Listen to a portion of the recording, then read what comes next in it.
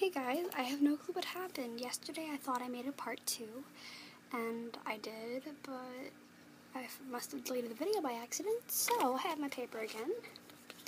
And the next video, or one of the next videos, I'll talk to you about the importance of toxic shock syndrome, TSS. I think you all should know that. So,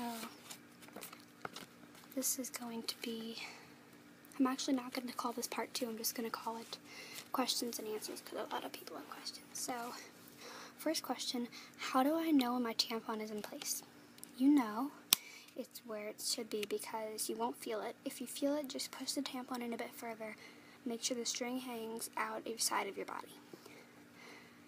How often should I change my tampon? You can wear a tampon for up to 8 hours. Everyone is different, and your flow will help you determine how often you should change your tampon and what absorbency you should use. Typically, your period will be heavier in the beginning of your cycle, and later as it progresses, use the lowest absorbency for your needs.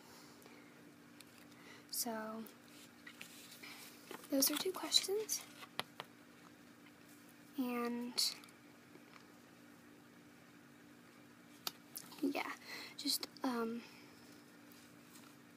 is there anything else I want to tell you? It may feel a little weird at first. It's not always going to be, oh, you don't feel it. If it's your first time, you're going to feel it, because something's inside of your body that's never been inside of your body before. But you will get used to it. So, I'm not sure if I showed you this in the other video, but I love this brand, and that's part of the bat, so it's the Click. Evaco-Tits Click, and I like the Evaco-Tits Barely There liners, excuse me, so I like those too, but yes, and in the next video I will be talking to you about toxic shock syndrome, TSS. Okay, Gabby Girl Talk, this is over for now, bye.